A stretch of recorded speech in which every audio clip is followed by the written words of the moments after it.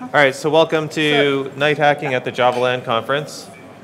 We are doing the JCP update interview with Heather Van Cura, and we're going to learn what's new in the JCP. Why is that funny? All right, so what's new?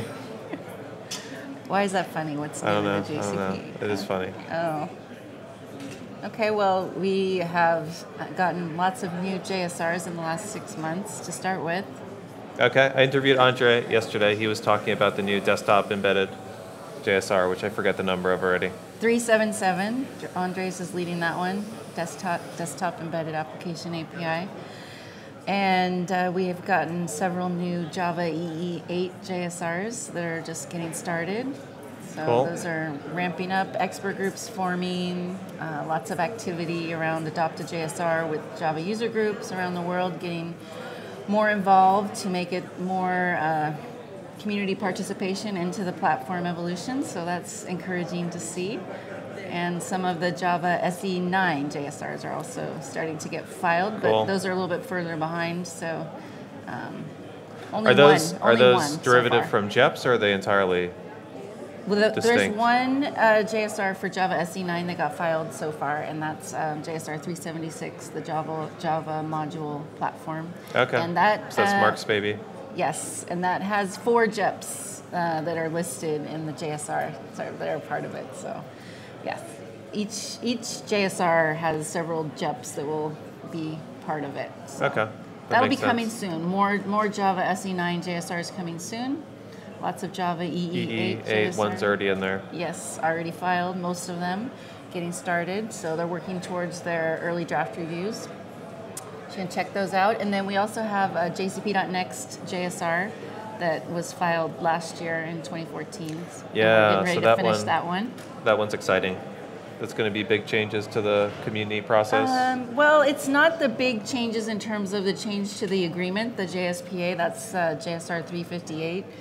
Which is the major change to the Java community process, where we're going to change the legal agreement and the intellectual property and that kind of thing. But we started a new one kind of as a spin-off from JSR 358 last year, which is making some pretty significant changes to the membership. So we're introducing new membership categories. Okay. And we'll have some new agreements. So the title of that is Broadening JCP Membership. So what we did is we looked at it from the perspective of how can we encourage more participation from different groups of developers that weren't able to fully participate and engage within the current structure. So what changes can we make without changing the JSPA, since that takes a longer amount of time given that the lawyers get involved. So is this phase 2 or 3 out of? Well, this would be JCP.next 4. Okay, phase 4. It's phase 4 of JCP.next. Okay. And we hope to finish it this year. It's JSR 364. It's in public review now.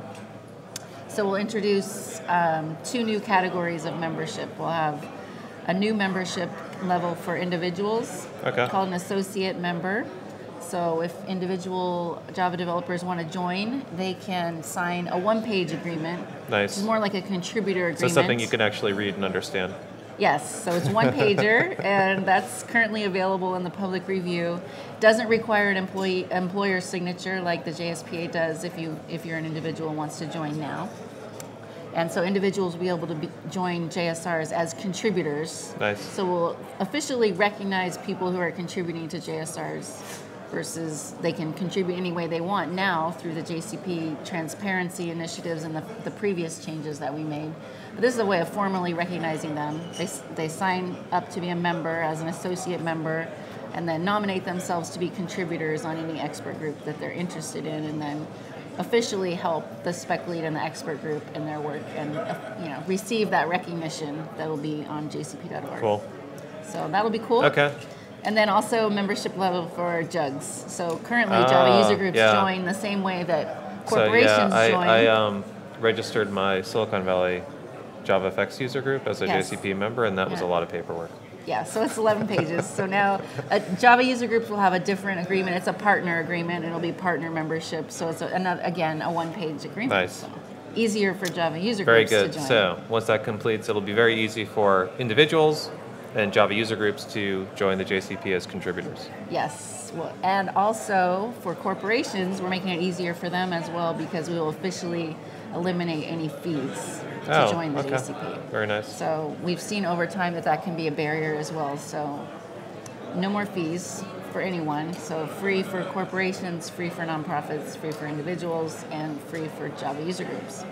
Cool. When do you expect the JSR to be complete, go in effect? Well, we expect that we'll have proposed final draft in May and final in June. And then we'll have to implement the changes. We're hoping to have it electronic signatures online, so it might take a couple months after June before we'll start seeing the members join. Cool. So, yeah. All right, cool. It's an exciting update. Thanks very much for taking the time out of the JavaLand experience, taking time away from the roller coasters and parties and all the fun you're having here. All the fun stuff in the Hacker Garden. Exactly. Yes. Yeah, and I'll see you. Maybe I'll even see you, like, you know, not in a foreign country for a change. I'll see you in the Bay Area next time. Exactly. All right. Thanks. All right. Thanks for